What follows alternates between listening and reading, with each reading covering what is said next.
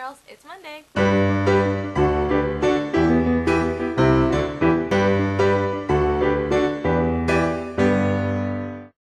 had a really long day today, so this video is going to be short, and I really want to go watch the Olympics before I go to bed, and I don't have much time for that either. I took senior pictures today, and it was the most grueling and difficult experience of my entire life. I was about 1 hour and a half late because things were just not working out, and I was really nervous, but it worked out, I guess. I'm not really sure about the way I look, but my friends seem to like it, so oh well. But I guess that's just my paranoia kicking in.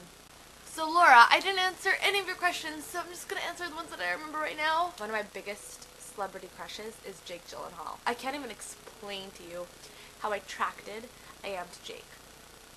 Yes, I really love Jake. I still really like Patrick Dempsey from Grey's Anatomy, and I used to be more obsessed with him, if you can even believe that.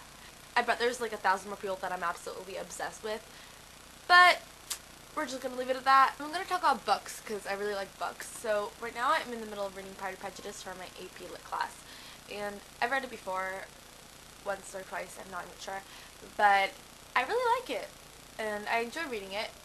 And we're going to read The Great Gatsby soon, and after The Great Gatsby we're going to read The Trial. I don't know if you girls have heard of that book, but I haven't either, so it's okay if you haven't.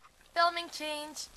My camera died and I'm too tired to wait for it to charge, so now we're just going to be filming it like this because this is the only place I can film it while it charges. So as I was saying, I am currently reading Anna Karenina with my mom, and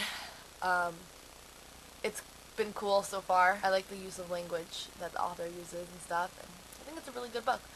Okay, so I'm gonna go watch the Olympics now because I love them a lot, so I'll talk to you girls soon, and I really enjoyed Skyping with y'all.